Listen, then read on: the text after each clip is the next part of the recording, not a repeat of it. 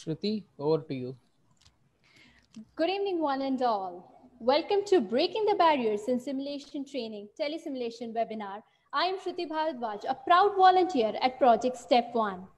I welcome all the wonderful speakers for today's session. Before we start, I would like to present a few slides.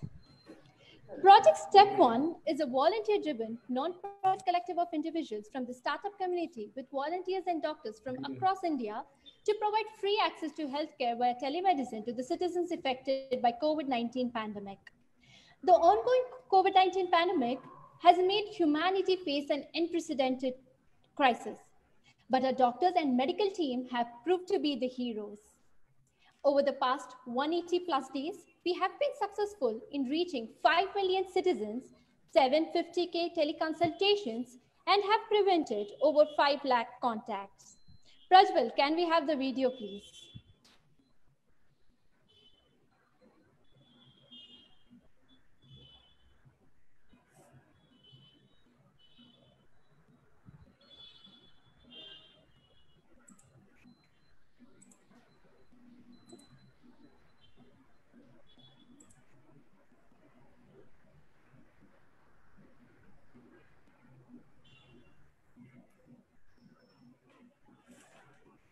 We have around 7,000 plus doctors. We are the largest group of doctors who are the largest doctor volunteer force as of now.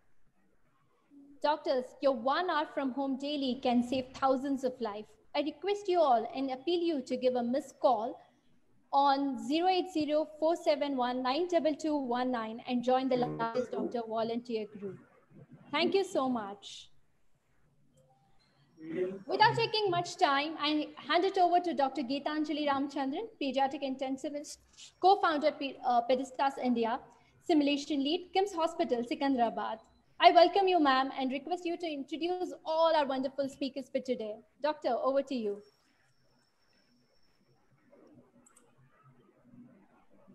Thank you, Shruti, and Project StepOne for such amazing work. Shruti, could you let me share my screen, please? Yes, doctor, you can share it. Thank you. Thank you. I welcome you all. Good evening and good morning, whichever space you're in, and happy Friday. Today is a very special day, not just for PediSTARS, but for whole India, because first time in India, we have so many pioneers in simulation who have come to train us all.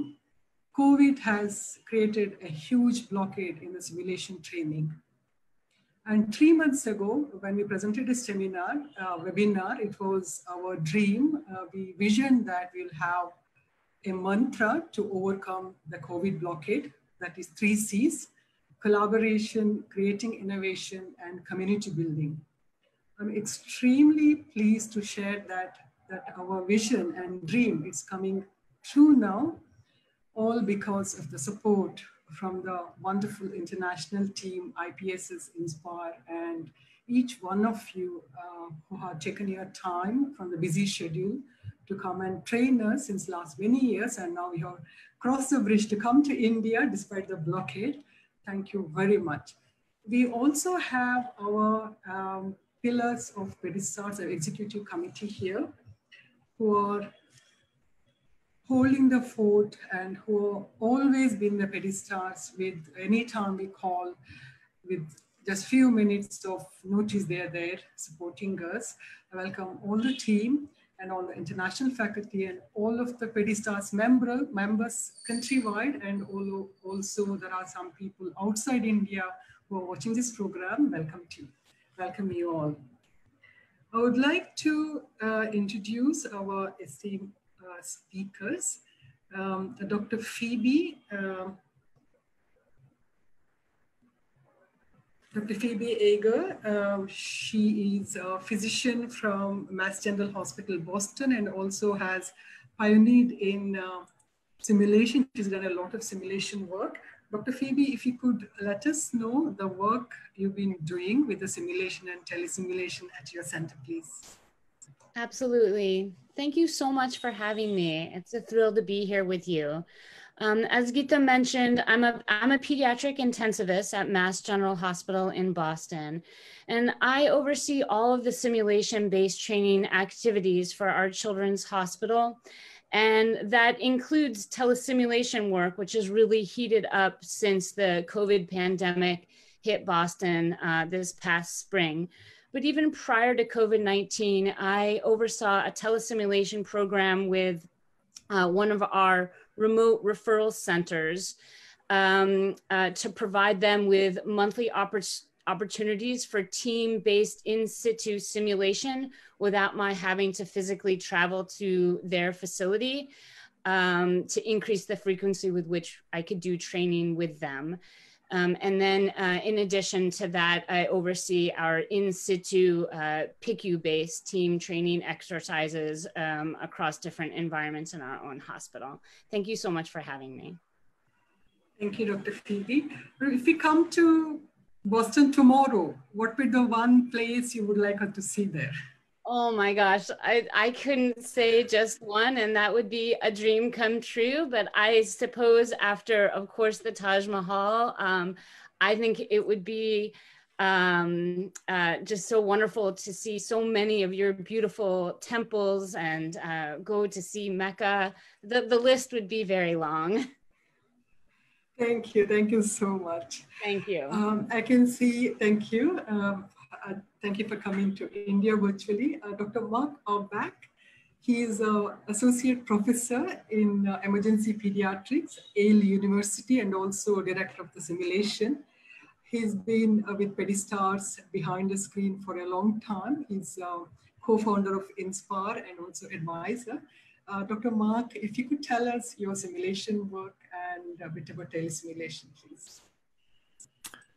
Yes, so thank you so much. It's a real honor to join the group, and I love the vision of having your project StepOne for clinical work, and wonder if you know, perhaps using those same clinical specialists to support telesimulation. My work has largely focused on the efforts that children in the United States are often cared for in community hospitals that may not have access to specialized intensivists or emergency physicians, or by pre-hospital providers that might not have that access. So they might be far away from me. So for a bit, we've been both traveling out to work with them in our rural communities, as well as embark on some work using telesimulation. So we've done that in a variety of methods, some being remote access, where we did that with some hospitals in the mountains in North Carolina, where we were shipping them simulators, and through some federally funded grants, we're able to conduct a year's worth of simulations where we never met them in person, but we interacted with them every month over the telesimulation platform.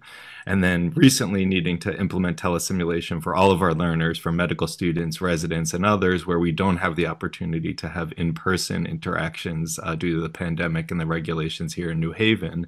So largely our work has focused on adapting our existing simulation curriculum to fit the telesimulation platform. And I feel like each week I'm learning something new from this group and others about how to optimize the learning experience, as well as the feedback that we get from our learners.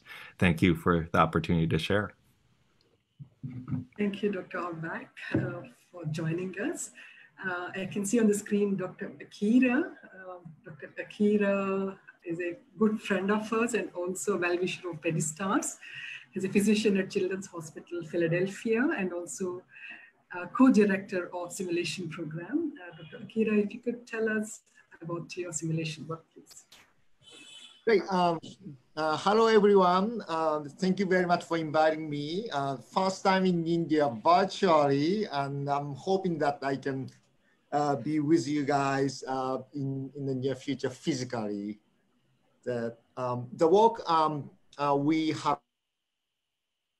using the simulation for variety of the project and impacting on the clinical care and the outcome of our children.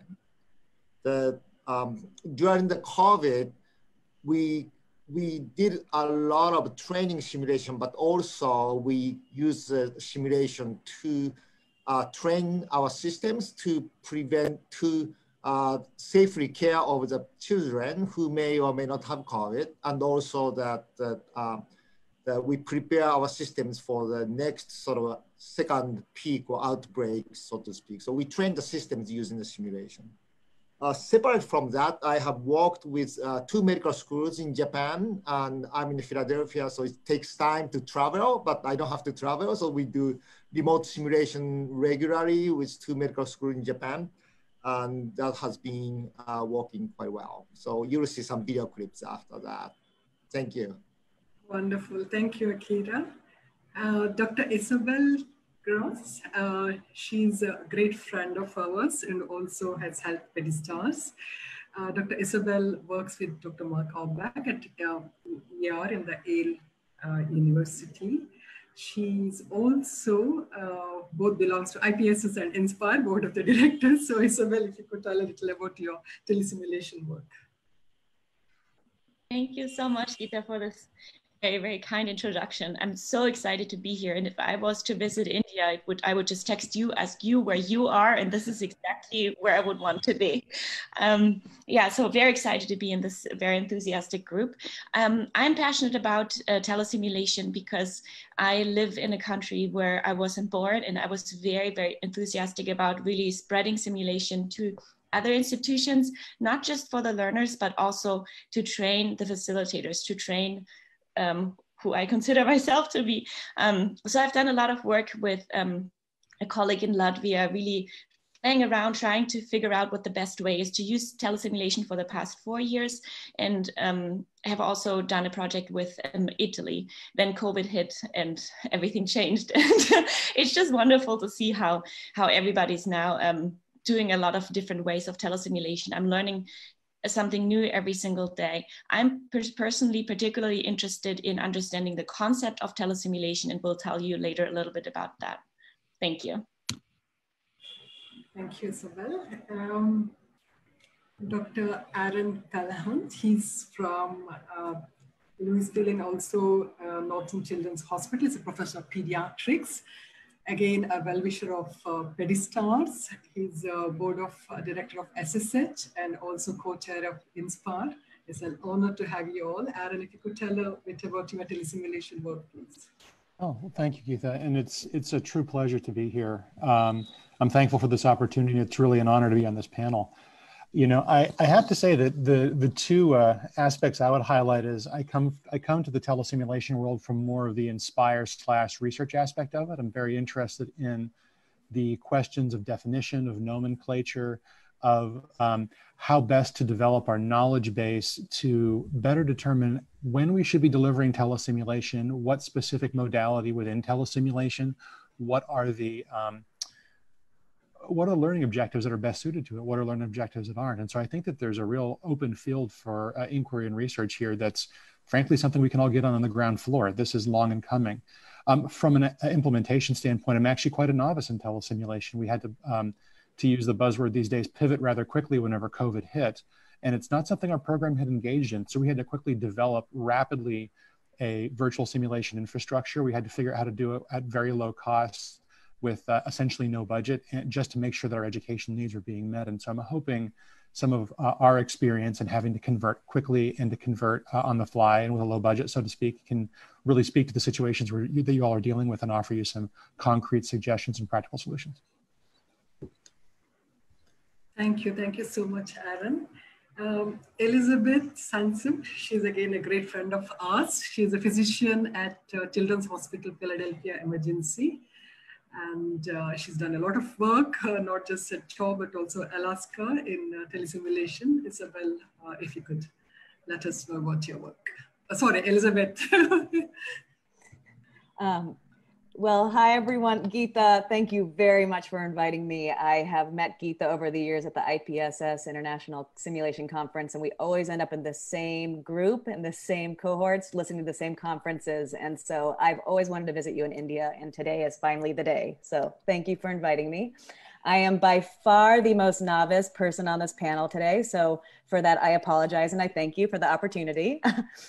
like Isabel, if I were to come to India, I would be exactly next to you, Geeta, also doing whatever you're doing wherever you are. So we'll have to make that happen whenever we're allowed to. We are a team across India. We're building community. My interest in simulation really lies in providing education for learners where there is no education already for learners. So prior to coming to Children's Hospital of Philadelphia, I was working as a bush doctor, as a pediatrician in remote Alaska. And my colleagues were community health aid practitioners who basically had a 12th grade education and were responsible for 24/7 care in the remote Alaska Native villages. And they, over time, asked me for simulation-based training. And as a doer and an action learner, we decided that that made a lot of sense. So we developed a curriculum in remote Alaska, which over time we decided could be really cool to do it via tele. And COVID has really pushed us into learning how to provide remote distance simulation. Here at CHOP, I have collaborated with Mark Auerbach and Vinay and all of you, Geeta, Ibor, at PediSTARS, to develop out some telesimulation education platforms. And I'm really excited to discuss lessons learned and our experiences and learn from you all today. So thank you again for inviting me.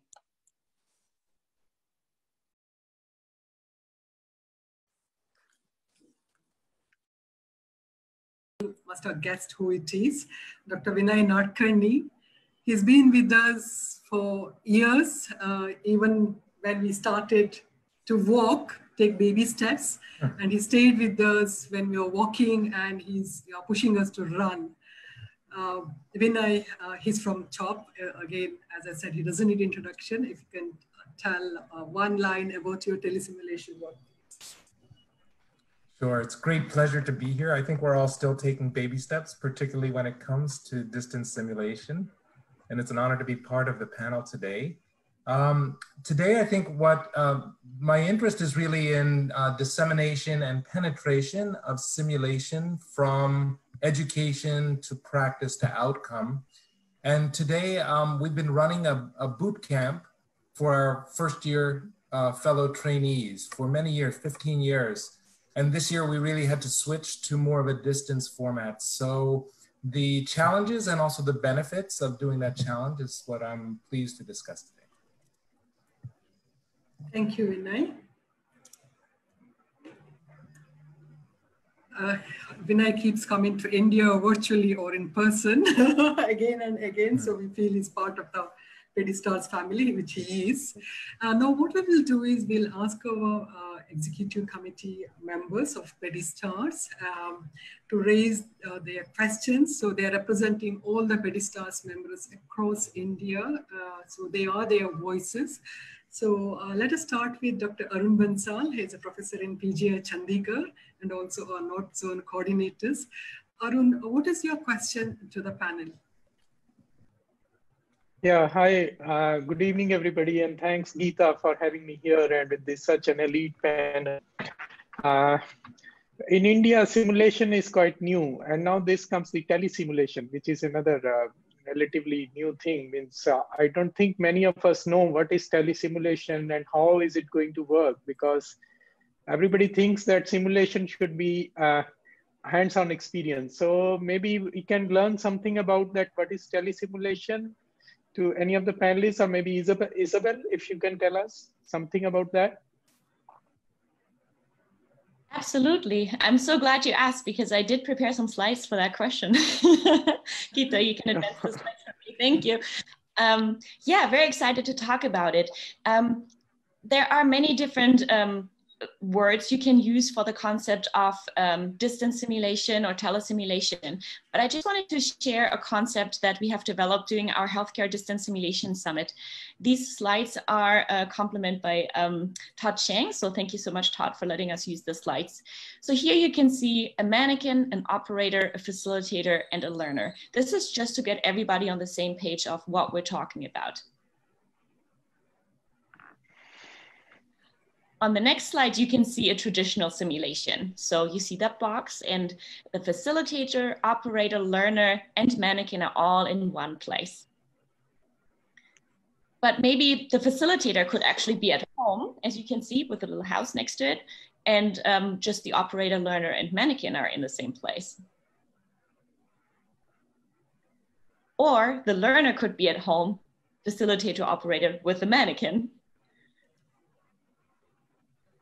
Or you could even have a component of time where you separate the simulation happening and the learners accessing the simulation by time.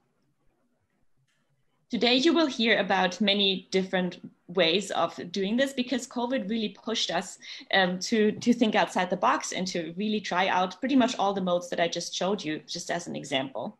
So people could be separated by geography, by time, or by both geography and time.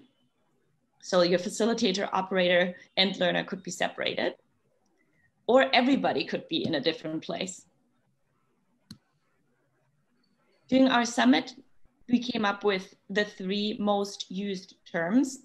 As Erin was saying, we're both pretty passionate about, and many team members are about really finding the appropriate nomenclature about what are we talking about behind this. So telesimulation, remote simulation, and distance simulation were the top runners for the concept we are talking about.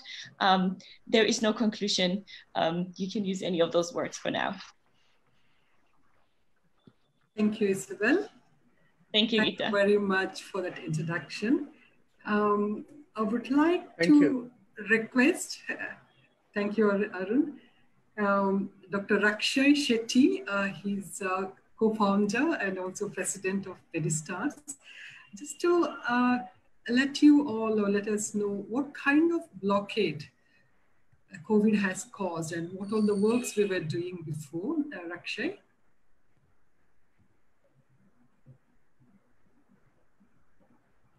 So thank you, Gitanjali, and thank you for all the international experts for coming and joining together for a wonderful meeting on telesim. And Gitanjali, as you might know, one of the things from PediSTARS' point of view is that we were into simulation mainly because as a clinicians, we were figuring out what's the best way to improve care we provide to sick children. And one of the aims of our society was integrating simulation into healthcare systems with the objective of improving patient outcomes. And with that objective in mind, over last 8 years or so, we designed a lot of workshops with a couple of ideas. One is to sensitize people about how powerful a tool like simulation can be to train and to improve patient care outcomes, and also about creating a pool of new trainers, because that is something we struggle is to get new trainers to train. And with that intent, we've ran workshops focusing like a boot camps on emergency pediatrics, on ICU, focusing on people, gender pediatricians, focusing on fellows, focusing on practicing intensivists, neonatologists, with various names like STEP, NeoSim, TIPS workshop, Success workshop, boot camps. And like what you can see on the map, I mean, we kind of conducted over years at different parts of the country. And the other thing was our faculty development program. And over years, we realized that a couple of day workshop is generally not sufficient. So we kind of started a year mentorship program where they go through staged training, where they run simulation at their places and we give debriefing and help them to debrief better. And what we realized this year with all the pandemic hitting, and also is that none of these workshops are physically possible to do. And just to put the case in map, you can see this COVID-19 simulathon we ran. Again, there was a lot of challenges in terms of faculty development program where we want our participants to run simulation and we can debrief. And this is where we thought probably telesimulation in today's context would be something will be very, very beneficial. So that is something for us. COVID has come, it has changed the world in an unprecedented way. We need to look at innovative solutions. As someone who propagates simulation to improve patient care, to improve the training we provide. So it is a challenge to find out how do we do that better? How do we do that differently? And this is somewhere I think it will be immensely beneficial for PediSTARS and also for all these physicians who are looking out to improve their patient care outcomes, how we can train in a different way. And I think this is where this platform of telesimulation is going to hold a lot of promise, especially in the times to come. Thank you, Gitanjali. Thank you so much, Rakshay. May I give the virtual mic to Dr. Supraja Chandrasekhar. She's been a pillar of PediSTARS and also our member of the executive committee. Supraja, if you can ask your queries to our panel, please. Sure. We've been used to doing in situ simulation. It took us a while to learn it and do it, especially for the new learners with low-cost mannequin, which suits our country. I would like to ask Phoebe, how does this work with telesimulation?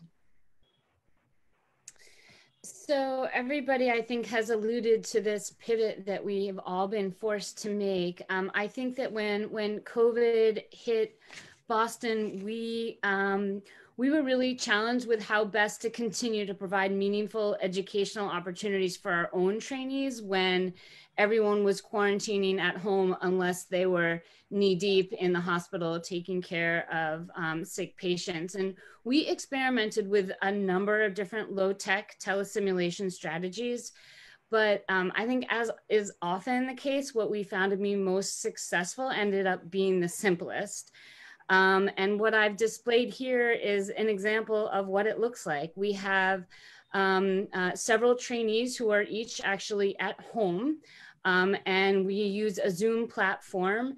And you can see that one window displays a picture of the simulated patient and their vital signs typed on the screen, and the other windows display each member of the responding team.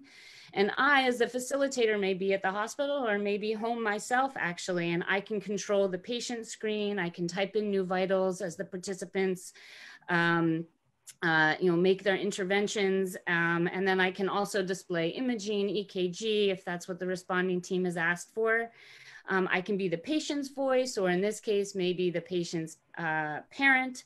And in this way, with careful selection of cases that don't require a lot of intervention and hands-on, I've found that the participants have been very engaged without a lot of fancy bells and whistles that I think many of us were all used to before we had to make this pivot. Thanks a lot. That was helpful. May I also ask, do you use mannequins, low-cost mannequins for this? So, we don't. We have started to bring some trainees back in together in very small pairs, limiting up to 3 or 4, where they can be in one location and I, as a facilitator, can be in another. And we do we have our high fidelity mannequins, and I can manipulate the monitor at the remote site using an application like Team Viewer.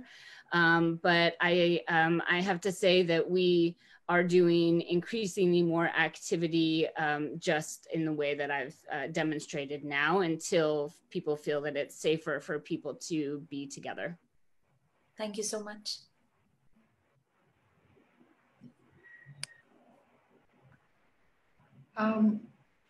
Probably, Liz, if you can add on to it, if you can share your experience, please.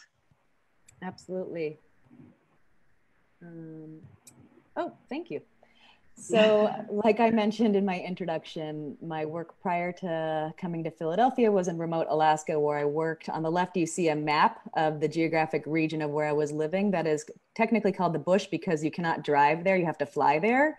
And this is Southwest Alaska. I was located in Bethel, Alaska, which is the orange dot there in the middle. And I like this map because in green, you see the air miles from Bethel to all of these remote Alaska Native villages. And in orange, it might be too small, you might not be able to see it, but in orange, you see the flight times from Bethel. So as a pediatrician sitting in Bethel, my job was 100% pretty much telemedicine with community health practitioners working out in places like Kotlik and Emonic, and here is a picture of some of the community health aides who would call me when they had a pediatric patient that they were worried about, and we would manage the patient remotely. So what we did when the community health aides asked for simulation-based training was we actually developed an in situ simulation program that was very low resource, using only the dolls and the medical equipment that they have in their facility. And to attempt to make this a sustainable program, we trained the local educators in the facility to become simulation trainers by flying up some simulation facilitators from Seattle Children's Hospital for a 2-day training session. And here's a picture of the educators there in the training session looking like they're having a great time. And we studied their experiences in focus groups, and the facilitators felt that they did learn the simulation structure. They felt like they could have the confidence to go ahead and start running their simulations. They were pleasantly surprised by how the community health practitioners actually responded to the simulations that they were starting to give, and that they felt that the scenarios they were improving their scenarios with practice. So I actually learned how to do this from you all, from the PediSTARS presentations that I went to at IPSS. So I thank you all for helping me do this in Alaska.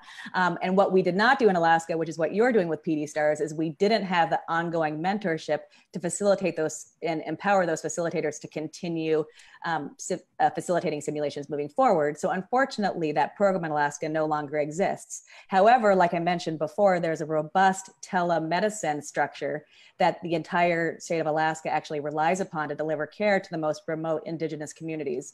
So what I spend a lot of time thinking about is how do you use the telemedicine network to engage your learners via telesimulation. So I think what I'll do is I'll let Mark talk about the next steps. All right. Thank you so much, Liz and Dr. Phoebe. We learned a lot. Could I request Dr. Mohit Sadni? He's our West Zone coordinator for PediSTARS, to ask your questions, please. Hi, good evening and good morning to everyone. I would like to ask Aaron, like, as you know, during these times, you know, we have, like, what we have done is in our hospitals, we have divided our duties and days. So because if someone comes positive, they quarantine each and everyone in contact. So I'm sitting at my home and I don't have access to the mannequin. Okay, so if I want to do, like, we do regular teachings for our students and fellows, and I don't have mannequin, and mannequin, like, it is there in our head that a mannequin is an important part for the simulations teaching. So in Telesim, if you don't have the mannequin, how we can do that?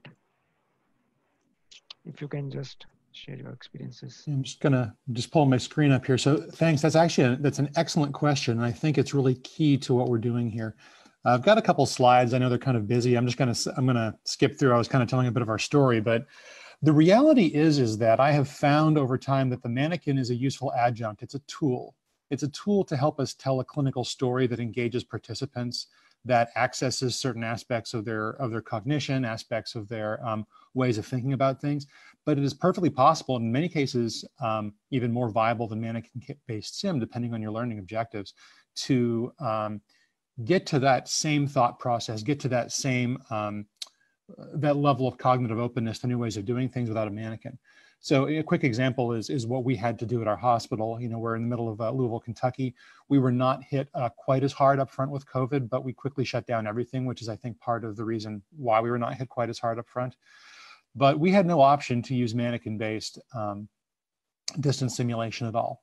We have a number of mannequins, but our AV system was in the process of being upgraded and the upgrade stopped. So we had no way of accessing it. And I had to quickly find a way to reinitiate a simulation with basically nothing physical to work off of, and trying to work with existing online platforms.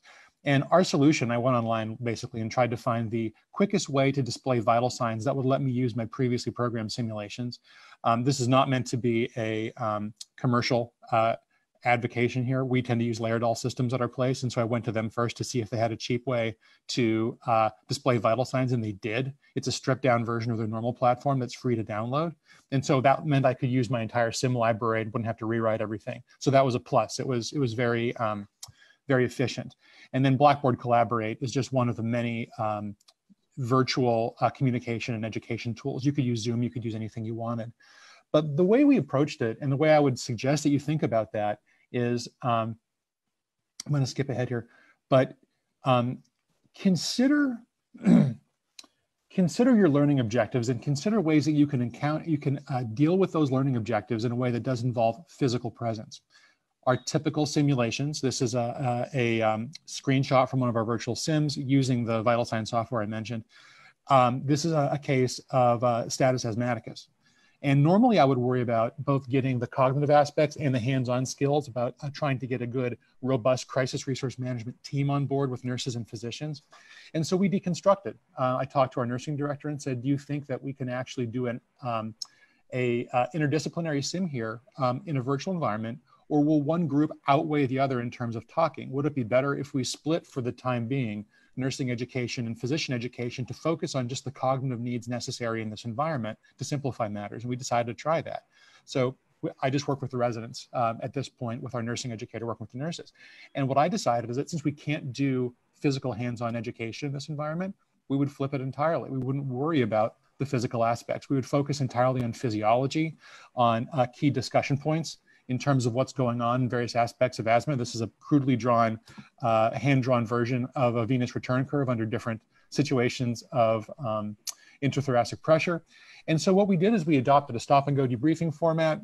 We treat it like a problem-based learning session. We try to generate a collaborative environment where all the residents, all the participants were actively discussing what was happening. I would go through the case like I was a storyteller, and we were just kind of sitting around a table, and I was telling them the story and asking what they would do and try to make it as interactive that way as possible. But then I would pause. We wouldn't do a traditional after sim debriefing. We would stop at key moments and we would do question answer based debriefing, still using an advocacy inquiry format where I'm trying to get them to do the thinking based on key physiologic changes. And then we would go through it. I would illustrate those changes. I would pull up YouTube videos if need be. I found an excellent one for this sim free of somebody reinflating a collapsed lung from the inside. I have no idea where it came from, but it really illustrated what happens when a tension pneumothorax resolves. And so we took this as an opportunity to add in a lot of extra AV feedback to a micro debriefing format and really focus on the cognitive aspects of the sim, since it's what we could do best in that environment. I guess what we learned is, A, it's possible to do. It's possible to make a difference. It's possible for this to be well received and to be done virtually for free. You might need to change your educational emphasis and learning objectives, and that's where a lot of flexibility comes in. I don't yet know how you can train somebody on the skills, the physical skills to intubate, say, from a distance environment. There may be some creative solution in the future as technology evolves. But again, we were going for what we could do with what we had. And so we changed to thought process. We also found, interestingly enough, and this is still evolving at our hospital, we're now able to go back to 10 or less people in a room for simulation training since our numbers are not that high. And so we've been doing live simulation since about mid-July. The nurses did not want to go back. They were getting so much from the cognitive nursing-oriented sessions that we elected to do residents live and go back to teaching physical skills and allow the nurses to finish their simulation year, at least in the ICU, doing online distance simulation with a thought to give more thought in the January timeframe as to how to do a limited reintegration. So we're doing both virtual for more cognitive aspects of things and in person for physical skills based and for teamwork or crisis resource management where you really need to have people in a room interacting around a real situation. We're still negotiating how to best accomplish that. But the lesson I learned here is that in some cases, the virtual environment, the telesim environment, may not actually be a limitation. It may actually enhance things. I'll just close by saying that an idea that I grew up in simulation with during my 13 years doing this is that fidelity is good, higher fidelity is better. That's being challenged. I think that higher fidelity is better, and I'm going to be very vague here and say for the things that high fidelity simulation is good for. Perhaps different kinds of fidelity are better for things that you need to teach in other ways. It may be better to teach physiology with access to all of the diagrams and tools you can do virtually than it is in a room where all those things are fit on a small screen. So I throw that out there as a way to say that this is actually pushing us into new territory. I think there'll be new theories that are actually going to come out there about how this works with learning that are going to show that in many cases, the cheapest way may in fact be the best way for education. Thank you. Thank you very much. May I request Mark to add on to this with some... Aaron, if I can share the screen.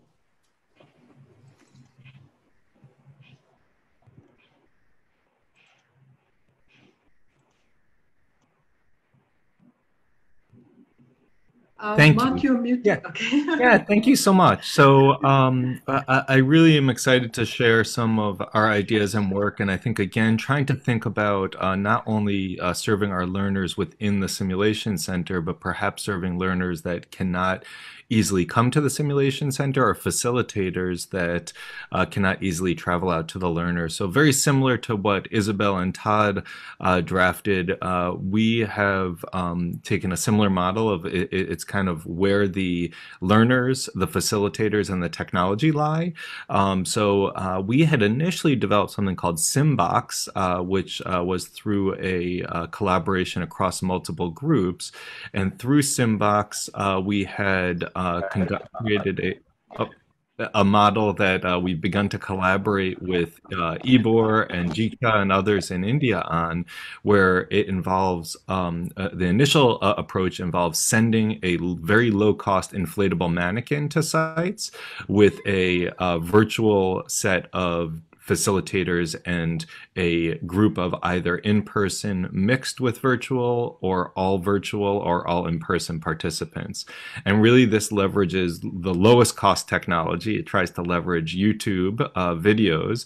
And I think the concept that is most important to get across here is this idea of sim on rails. So what that means is that the simulation and the vital signs are sort of on a single train track. So as opposed to the typical simulations where we can have the heart rate go up or down based on individuals' interactions and responses, we actually have the same set of vital signs on the YouTube video, but use our facilitators to nudge or help to guide the case and provide some responses and feedback about what the child looks like or what the simulator is doing. This allows really someone with no simulation resources to conduct a simulation. It can have a higher fidelity mannequin like this. It can have a low-cost inflatable mannequin, but it can also have a group of individuals that are all interacting virtually.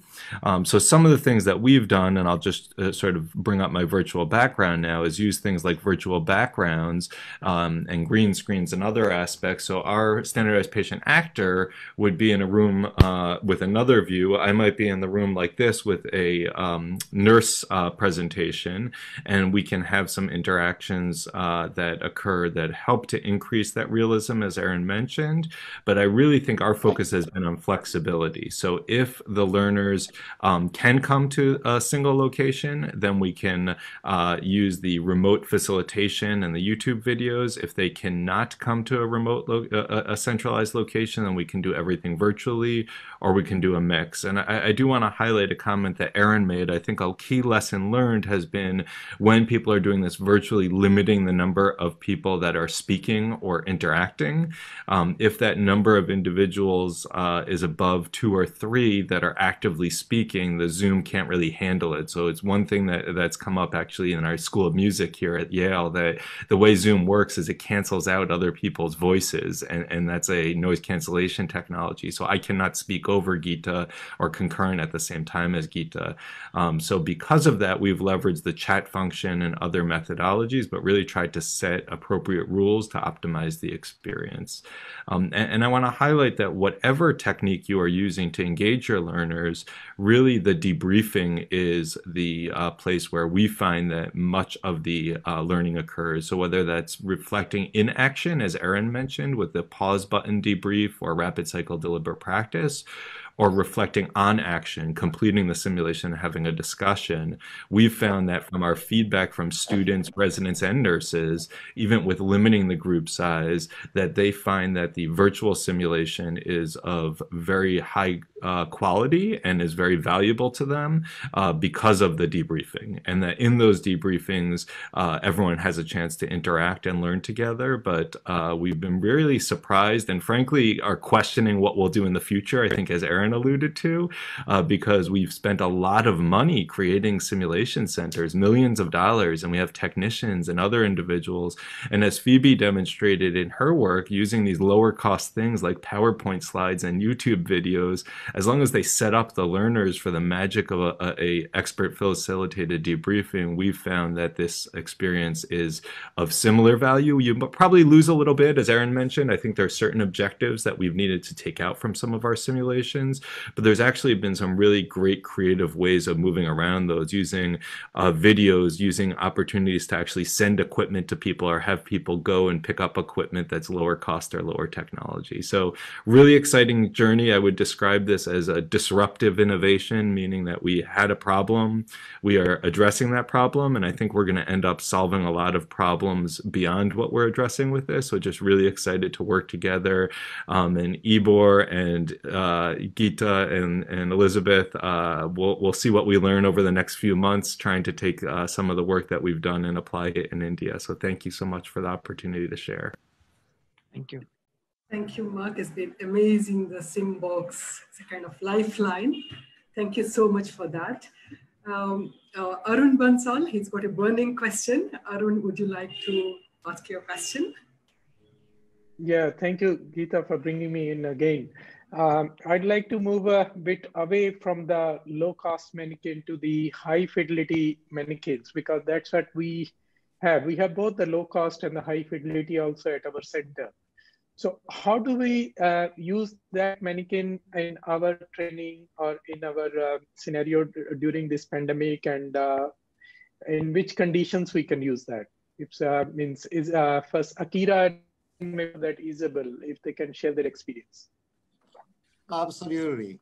So my experience came actually before the COVID. Do you see the PowerPoint?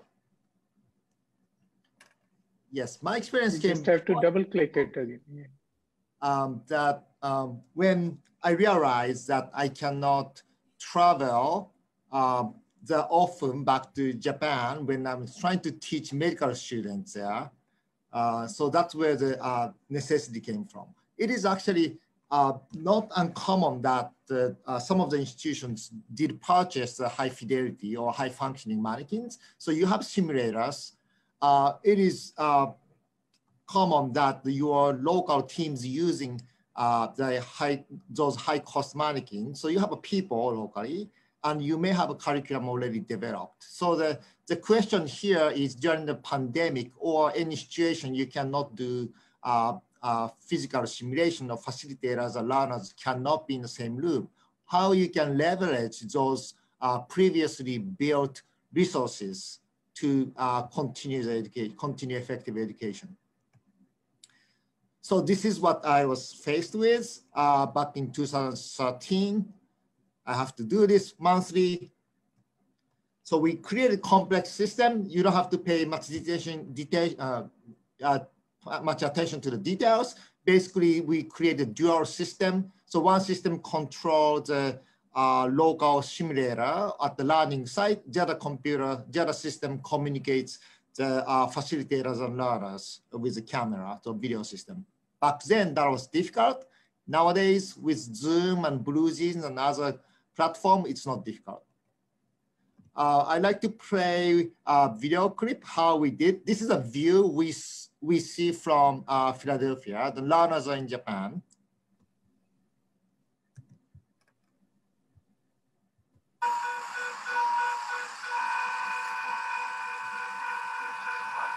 And you see the medical student gathering around the mannequin.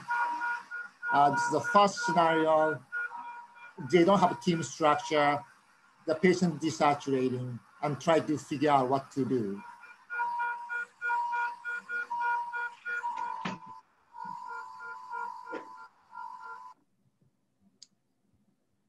Then we debrief. So this is a screen, and actually you see the learners standing in line, and we are communicating. And I'm talking in their language, communicating about the bag mask ventilation and effectiveness.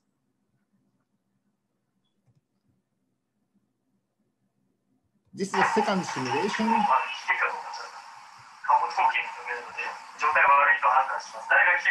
So the leaders asking for help. And the leaders trying to put the monitors on the mannequin. and then the team member advised the leader not to do by himself.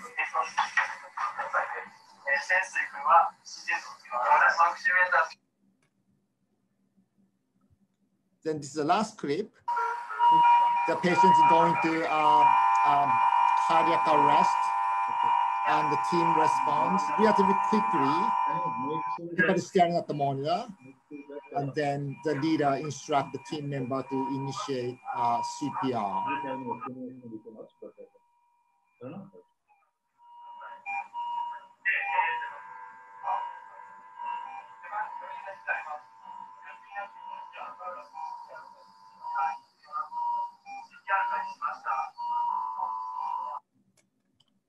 This is how the room looked like from my office to facilitate.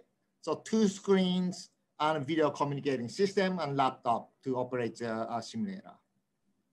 And we demonstrated on-site or remote simulation both improve the learner's performance. So during the COVID, you may not be able to have the learners all in place, but you can do hybrid. Some of the learners can be remotely participating, and some of the learners can be in the room, or you can do the only one facilitator at the mannequin, and you have all the learners tell facilitators what to do based on the patient progression. There are multiple ways to conduct remote simulation. The last 1 minute, I'd like to mention that the use of telesimulation for actually the shaping up the care of the patient, that we use the telesimulation to come up with the common language to improve the patient care. This was supported by Inspire Network and IPSSW. We actually did a remote simulation between Philadelphia and this time in the UK.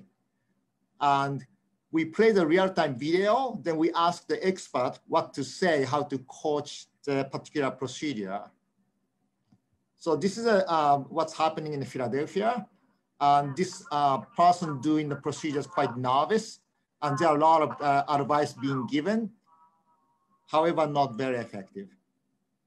This was this seat was given to all the participants in Glasgow, and how do you coach? Then we discussed and we came up with those should be a standard language. So during the COVID, you may want to have the expert consensus opinion on how to take care of the challenging situations and how to maximize the process of care of the patient. You can use the telesimulation for that.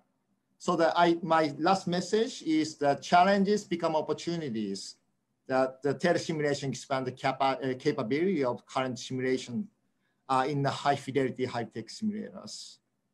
And also expand the pool of facilitators, the educators, and also generating the protocol standardized language procedures. Thank you. Thank you, Akira. This sounds very interesting. It's very fascinating to see if we can do it as from far off distance. And maybe we need to steal you once a month for our institute also. We'll see how it can go. And maybe you can help us in that. Isabel, can you add something on that, please? Yeah, absolutely. Thank you so much, Akira. This was great to see how you are doing it. I always find it fascinating to actually be able to see what the learning environment and the work environment looks like in different countries. So thank you for sharing that. Yeah, I've been talking to Akira about this a lot because we have been sharing this passion for a few years now. What has been said before, I will echo. Many times, high-tech equipment is not the problem. So for example, in my case, the way that I was developing my telesimulation experience was that Reinis from Latvia contacted me and said, listen, we have this beautiful, shiny simulation center. We have everything you could ask for, but not many of us actually know how to facilitate. Can you help me? And I said, no, I can't help you, but we can do this together as peers. So we together developed a way of facilitating together. So in this picture, you can see how this little desk with a person on the left side that is me in Yale, and what I can see is a computer screen with what everybody now is very familiar with, so vital signs and a video. On the other side, you can see what Reines was seeing, which is they projected me on a gigantic screen, which intimidated both me and the participants, and also Reines and everybody. There was a 360 camera so that everybody could see. And this way, over the time of actually years, we worked together and got to know the students and were able to use all that fancy equipment. I got a chance to visit Latvia. It was amazing. Their simulation center has a definitely more equipment than ours, but it wasn't used. It was just in the closets. And this way, Reines and I were able to really get this out of the closets.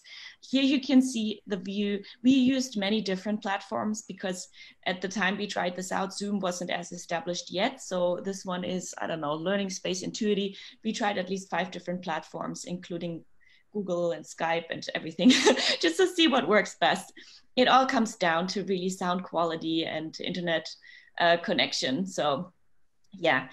So Reines and I actually thought, let's take this further. And here you can see a simulation during the COVID pandemic with Northern Italy, Udine, that is near Lombardy. This is near the epicenter where EPIC in Europe was really,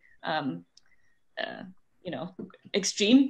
And you can see how our learners now have masks on, and they were allowed to be in a room, but we were remote because we were supposed to be doing a telesimulation again with training facilitators, but the facilitators weren't allowed to travel within Italy anymore. So we just did pure telesimulation with co-facilitating with somebody that was also remote. So we had facilitator, and we were controlling the mannequin remotely, teaching a local operator.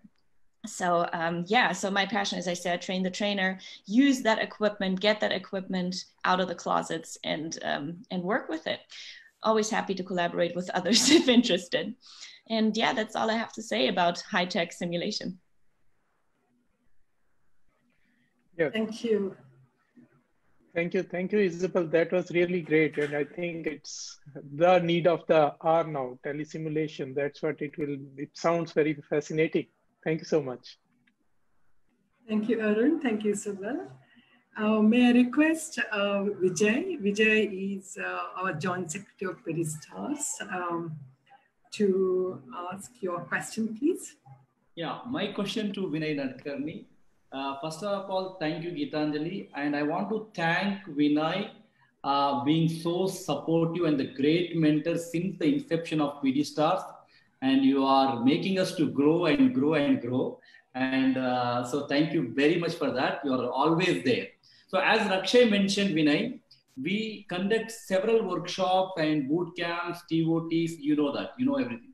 So, but with the COVID pandemic, we're all like, can't do any of these. But you just told us that you have done across US a remote simulation or boot camp for your fellows.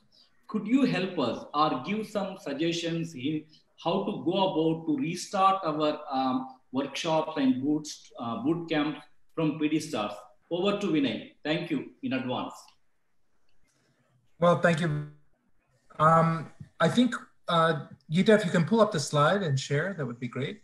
One of the things people have talked about, and we've evolved from sort of no mannequin to remote mannequin, and now some high-tech stuff in the last few discussions. But we have been running a boot camp across the country for about 15 years, and they've been very hands-on, very basic, a lot of people touching each other, and the camaraderie. We wondered whether we could preserve this and accomplish this. So we transitioned this year, the boot camp, to a hybrid format, back one.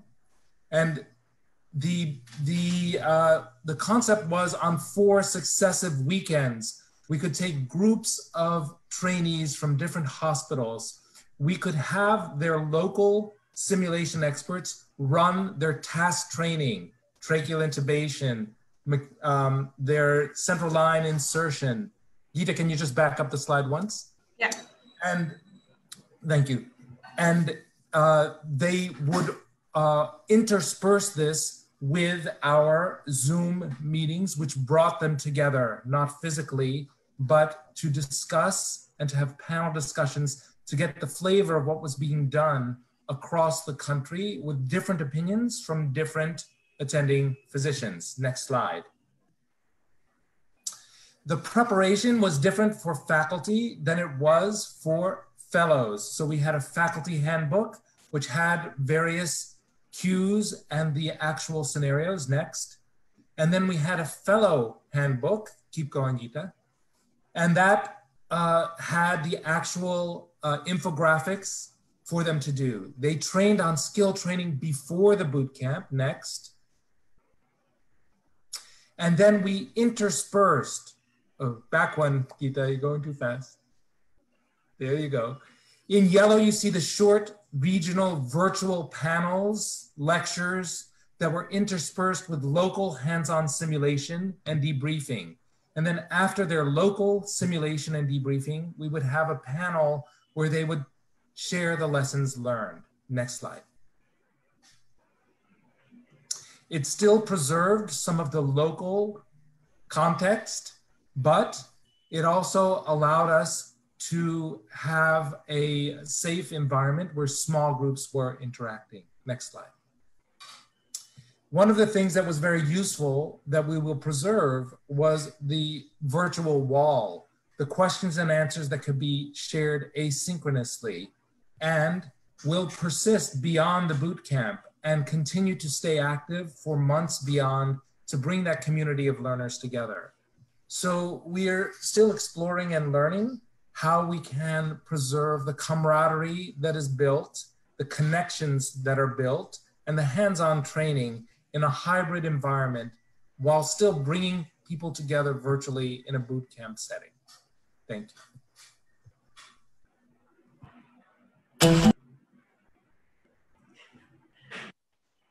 Thank you, Vinay.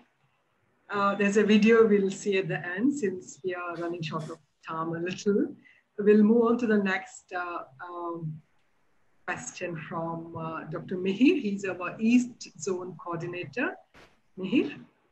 Yes, thank you, Dr. Gitanjali. So good evening and good morning to all of you. So I am very new in the telesimulations and very worried about the technical issues, especially after hearing from Dr. Akira. And so I want to know from Dr. Elizabeth, what are the challenges you face during the telesimulation, and especially your tips to solve these issues regarding the technical issues in telesimulations. Dr. Elizabeth. Yeah, absolutely. So the telesimulations that we were running were using that Telesimbox Sim on Rails YouTube videos that Mark brought up the slide earlier and showed. And the technical challenges, Mark alluded to some of them. So using Zoom, talking over one another was distracting. As Aaron put in the chat box, we probably should have been using blue jeans all along. So maybe that's a solution for that one. You can maybe talk over each other more with blue jeans, but we made that into a learning objective, saying in real life, people are talking over each other in a resuscitation. So here in Zoom, we can practice not talking over each other also. Other technical challenges were certainly getting a history from the family members. So we had written into our learning objectives for medical student simulations to get a good thorough history from the family member and to update the family member throughout the scenario. And that was impossible in our telesimulation environment. And it was distracting when that was happening. So solutions that we've thought of are either using the chat box or a breakout room, or actually physically picking up the phone and muting yourself and making a phone call to a co-facilitator and then bringing the history back to the group. But of course, telesimulation relies on a reliable internet connection. And so when we think about delivering telesimulations to areas that don't have reliable internet connection, that's the challenge that I think we need to think about. So how do you develop a telesimulation, easy to create, easy to use, easy to train the trainer telesimulation tool that when the internet goes down, the show must go on, and how do you make that happen? And so I think that's the challenge that I think about now. And if that's one thing I've thought about is, can you download a video? Can you download that YouTube video? And if you've trained the trainer how to use it just by pressing start, stop, pause, rewind, restart, then the show can go on. But I'm really interested in opening up and seeing what your thoughts are on that.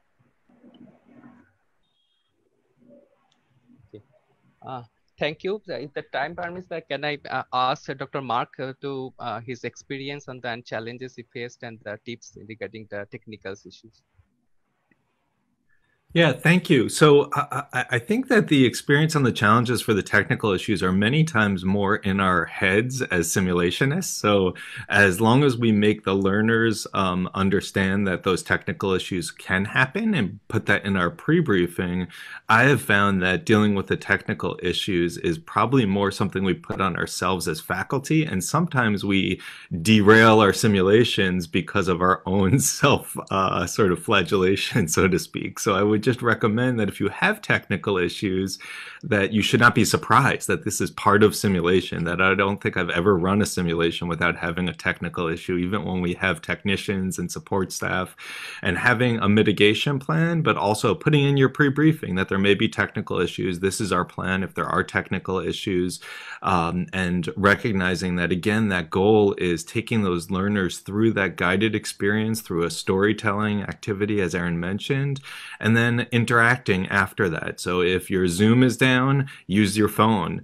If your phone is down, use a chat function or some other technology. But I think not letting the technical issues derail the experience, and making sure that you get through some type of experiential opportunity followed by a guided reflection and discussion, and then learn from those technical issues and see what you can do to try to mitigate them in future situations. Thank you. Yeah, thank you so much. Wonderful, thank you. Isabel, is there anything you would like to add on to it? Just a couple of words. Yeah, I will just add on a couple of thoughts that are more particular to the telesimulation, where you have the traditional telesimulation set up with learners, mannequin, everybody there, and then facilitator remote. I will say that surprisingly, internet didn't seem to be as much of a problem for us as I thought.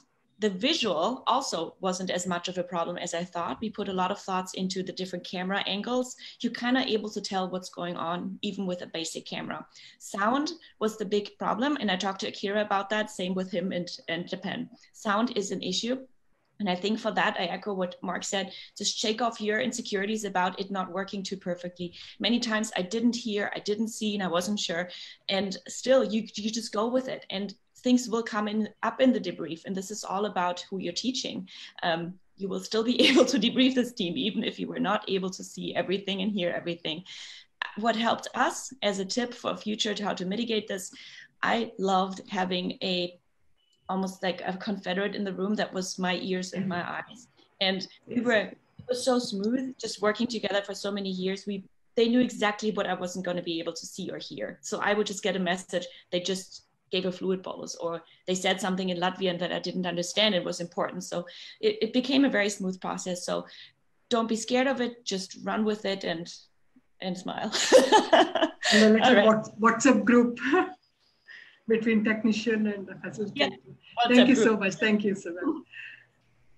That's very useful. Thank you. Could I request Sujata? Sujata Thiagarajan is PediSTARS secretary and also co-founder. What question do you have, Sujata, the panel? So my questions are very specific to Phoebe and Elizabeth. Maybe Aaron and Isabel can add on. It's a two-part question, and I'll ask it upfront. So we are so used to having face-to-face debriefing, and we are just kind of getting to train people here.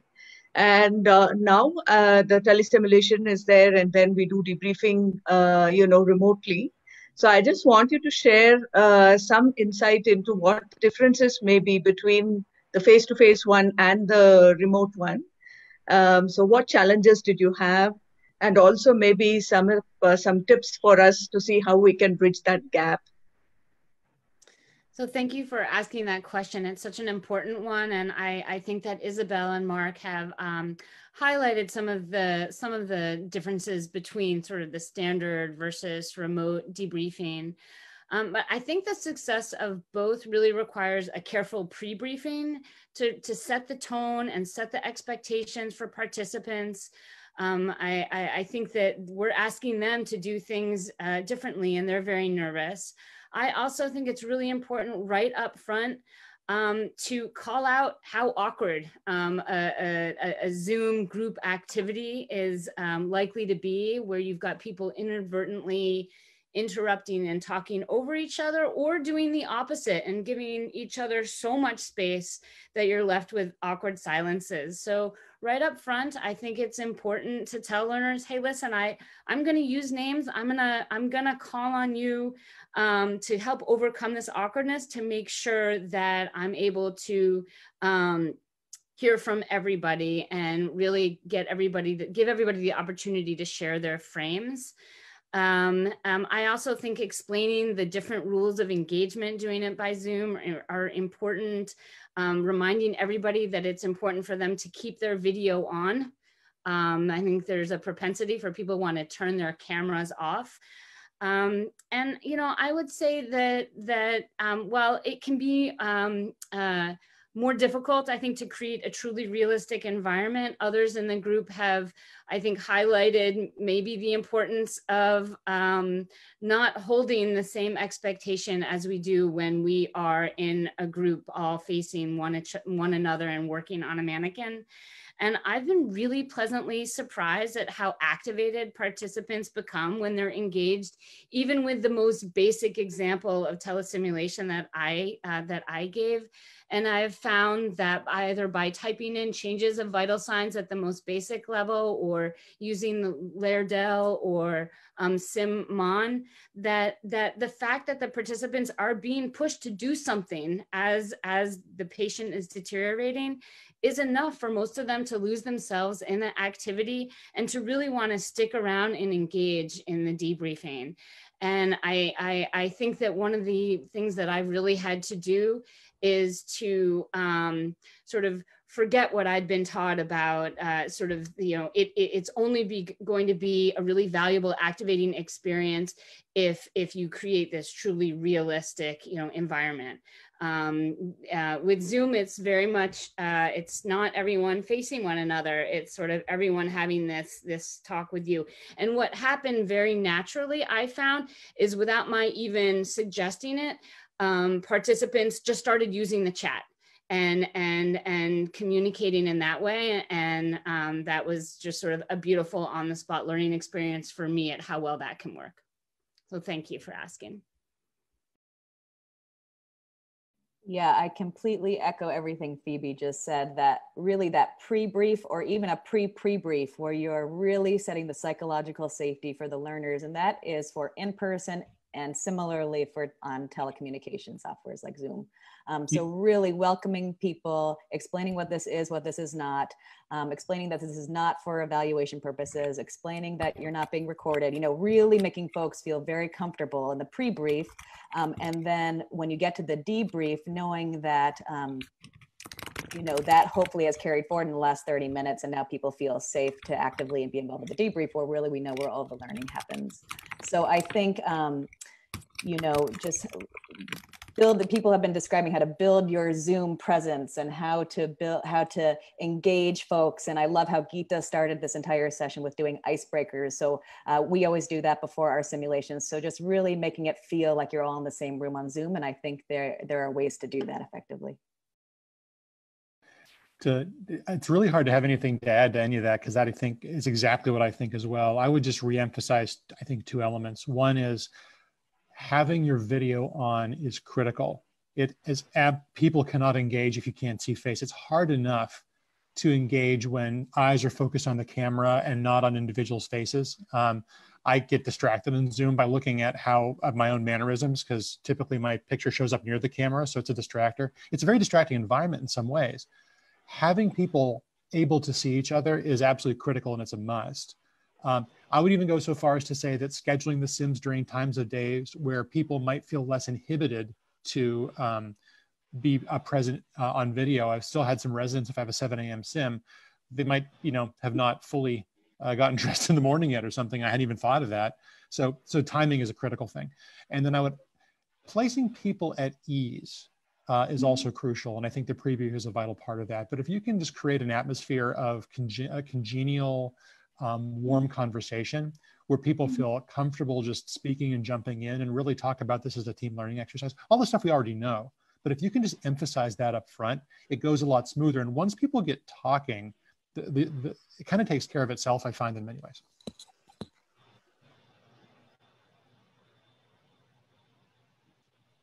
Yeah, I think maybe things have already been said now. I'm sorry, Akita, you were trying to say. Okay, but I will add this small thing, just because it's kind of unique when you have learners in a room and you're remote. Masks. So I found it a bit challenging not to be able to see my learners' facial expressions. And also, to be honest, I'm faced with usually different participants that I've never met before with each simulation I'm doing. So I see the same facilitator, so what we usually did is either I had, in this case, Italy, I had Anna send me a picture of the participants, or they would kind of show their face real quick. So I can kind of tell and I really was very careful about knowing the names, knowing who is who. It was challenging with the mask, especially when it's on video, to even know who is speaking, who's interacting. So really in the pre-brief, again, echoing pre-brief, so important, really saying, please try to look at each other, say names, which they should do regardless, and it's something they should train. But even more important with the mask is something I could talk about for an hour. But yeah. All right, that's just my 2 cents for that. Thank you so much. I mean, each one, I mean, it's so important and very useful. Really appreciate you coming all the way and sharing your experience with us. I would like to invite Eber on the stage now. Eber is our South Zone coordinator. So when all of us have been talking about telesimulation, he went ahead and actually he tried to break all the barriers and went ahead with his dream. He wanted to train everybody in the sepsis, and he couldn't do it initially, but now he's managed with everybody's help, all your help. So Eber, if you could share your experience, please. Thank you. Thanks, Gita. Can I share my? Sure. Thanks. Thank you, Gita, for inviting this panel. And it's been a great learning experience from the sim experts across the world. So as you're saying, but I have to go a long way, but still is the beginning. And as you know, I've been doing a project with IPSS and CHOP as a part of my IPSS fellowship. Initially, at the start of the year, I was planning to start a project named Impact of Simulation on Patient Outcomes. So that's what the real interest on me, how it's been translated into patient outcomes in the first hour management of sepsis and septic shock. But as you know, Corona came, COVID-19 came and stopped everything. We had a roadblock, and it was big. Till May, we didn't know what to do. I was not starting anything, and thanks to Vinay and Geeta, they helped me in collaborating with a great team, Elizabeth and Mark, with the ASAP Simbox. So I started having experience with the Simbox, as everybody said. Yes, it's really had a lot of problem, but we are fascinated by this, and it was a great tool to teach as well as improving the team management and critical thinking.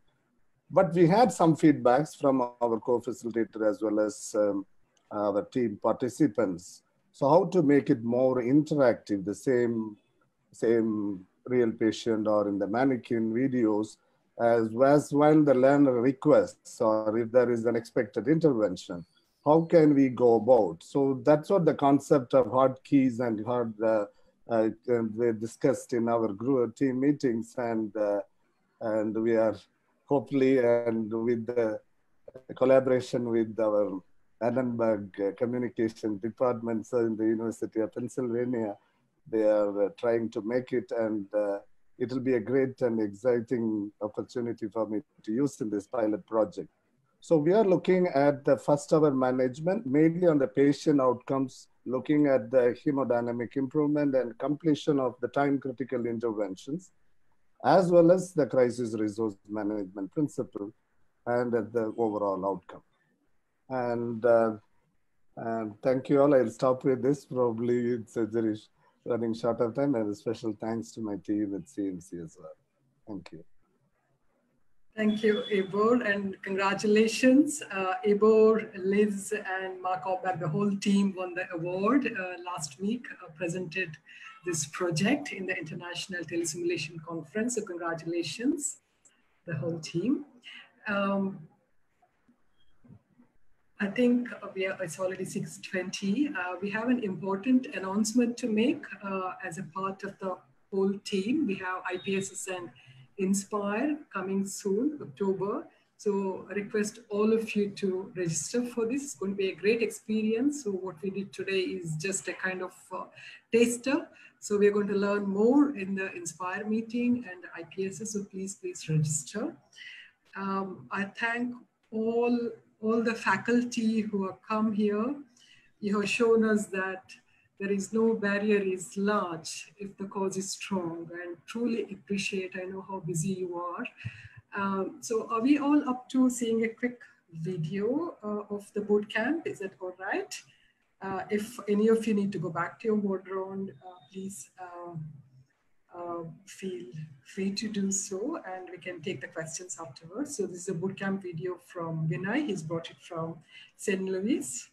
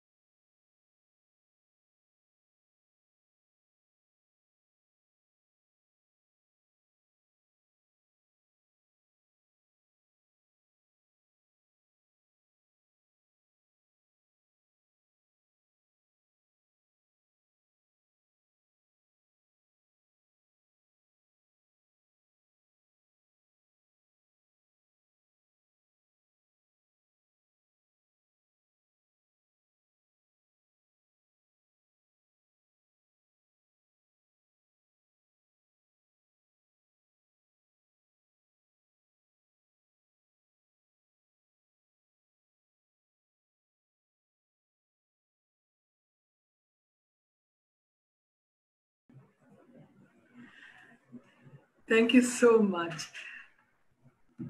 Thank you, Vinay, for getting this video to us. Vinay, what was that music behind? That was from Slumdog Millionaire. Jai Ho. That's his favorite Bollywood movie. So we put that in for all of you to welcome you to India. I may be adding that one to my playlist today. It's a beautiful movie, Aaron. You must see that. Mohit is here. Yeah. Now, Mohit, do you have any last questions to ask to our panelists before they can go back to their board round? Then we'll take the questions from audience. Yeah, like it is. Obviously, we had a lot of negatives from this COVID scenario, but we also found a lot of hidden positives out of it. I like to ask the panelists, our elite panelists, Vinay and everyone, what are the positives they have found during this COVID era for simulation teaching? Well, I think one of the benefits is something like this, exploring new things and creating the new normal. As many have said, I see us taking this opportunity, this pivot that people are making, and making simulation better. If we keep the objective in mind of the learner, of transmitting and discussing and being curious and just using simulation as a tool to stimulate that discussion and debrief, I think we'll make great progress, and we're going to be able to incorporate much of this as we move forward and make our previous excellent sims even better. So I'm excited about it. And I also think that things like this panel, like the webinars that will emanate from this, each of these individual panelists will be working with you in the future to develop webinars that can be spread across India, and where people will have much opportunity to ask the experts and the people who are at the forefront their specific questions. Thank you, Vinay. Anyway, it's a great question, Mohit. I echo Vinay's thought. Any of you would like to add on to it, Aaron? Yeah, I'll add on. I think Vinay's really hit the nail on the head. And I think that, to me, this has been an opportunity to explode previous myths that we've told ourselves about what it takes to run a meaningful, educationally advantageous simulation to our learners. I think we're learning from this that the opportunities for simulation are not tied to possessing large budgets and things of that nature as much as we may have thought in time past. We're learning, I think, that fidelity is in the eye of the beholder, and something that is of high fidelity for physical procedure skills is not the same kind of fidelity when you're trying to teach a complex cognitive task or associate abstract physiologic knowledge like those curves I showed with an actual patient. A lot of that stuff happens in the mind. And so what I think see coming out of this is I don't see distance or telesimulation going anywhere at all. I see it being a very important foundation. And the real questions are going to be, what's best done in distance sim and what's best done in in-person sim, even when the pandemic hopefully is a memory, because I'm starting to think that there are learning objectives that are better in the virtual environment, and there are some that are better in the in-person environment. I think we have our work cut out for us to figure out what's what and how we make those decisions, though. And so I'm looking forward to the research base this is going to generate as we really seek to really sort these issues out.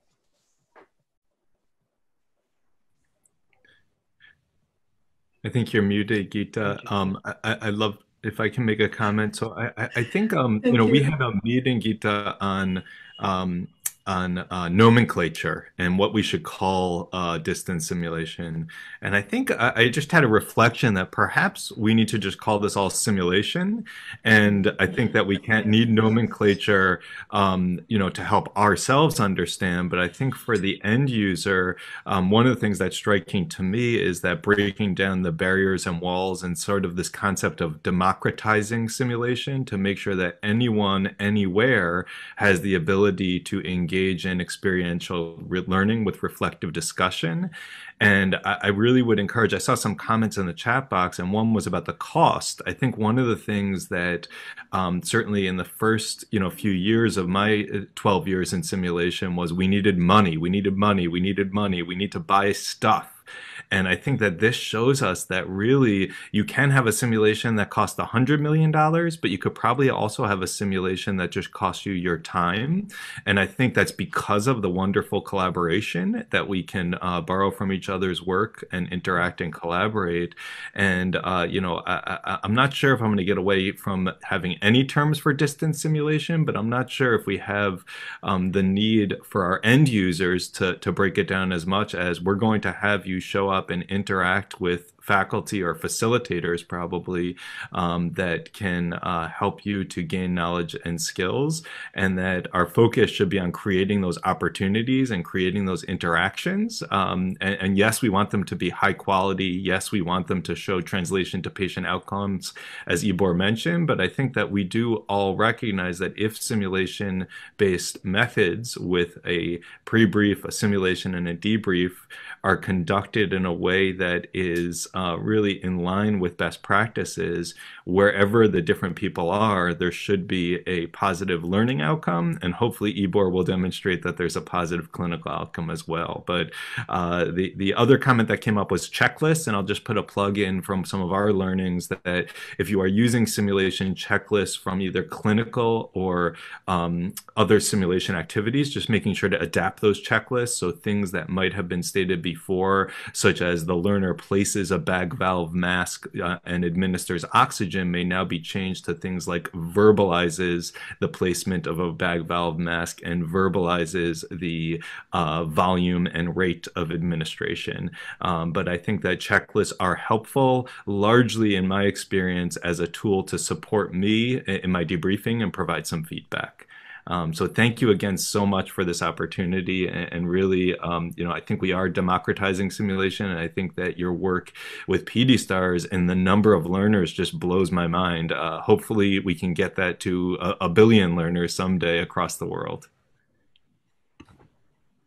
Thank you so much, Mark. I know some of the faculty would like to say some advice to us. So before that, on behalf of PediSTARS, I request all of you who are participating here and watching that to volunteer with the StepOne. They are doing a great work volunteering for the COVID. So I plead all of you to come and volunteer for Project StepOne, please. Thank you. Any other questions on the... Sorry, Vinay, would you like to say something? No, I'm sorry, I have to leave. I just wanted to say... All right, okay. Namaste, yeah. Yes. Thank you so much. All right, bye-bye. Thank you all for coming. I hope it's just the beginning. So we would like to do more of these webinars to train our team. I really appreciate you taking your time, and thank you so much, Project StepOne, for organizing this. And thank all our executive team, PediSTARS, being here with us and showing our strength. Bye-bye, thank you. Thank you so much, Doctor. Bye-bye. This has been a wonderful session. And dear audience, stay tuned for tomorrow's session on Stay Away from Predators. This is all about child sexual abuse, and we have a great speaker coming tomorrow as well at 5 p.m. So stay tuned.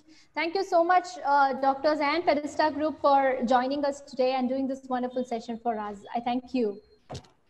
Thank you, Shruti. And if I can take a minute of yours.